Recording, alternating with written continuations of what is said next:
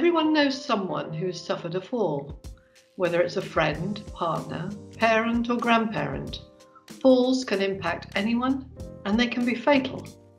At least 700 people every year die from falling on the stairs. Falls on stairs are responsible for over 300,000 of our A&E attendances nationally. They can also be the start of irreversible loss of independence and long-term institutionalisation. While accidental injuries like burns rightly make the news, falls often go unnoticed. For every burn-related hospital admission, there are 235 due to a fall.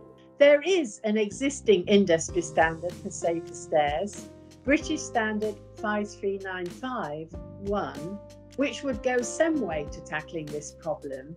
Stairs built to the latest British standard in new build homes result in an estimated 60% fewer falls.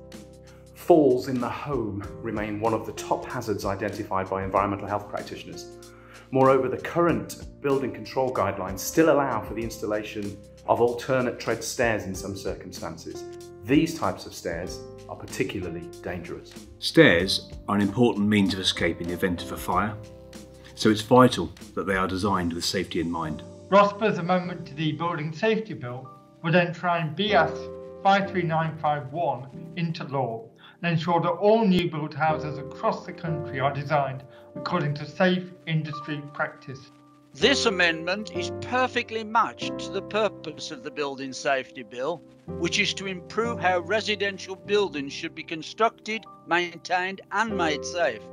To miss this opportunity is to needlessly commit future generations to potential serious harm. We are proud as home builders to be backing this change. Rossborough are not asking for any stairs to be retrofitted into existing homes, just incorporated in the design of new build homes. As such, there is no meaningful cost difference to developers, as it's all about the design. Rossborough are not asking for this change to be made overnight. They're giving us time to plan ahead by campaigning for the mandate to come into effect in 2024.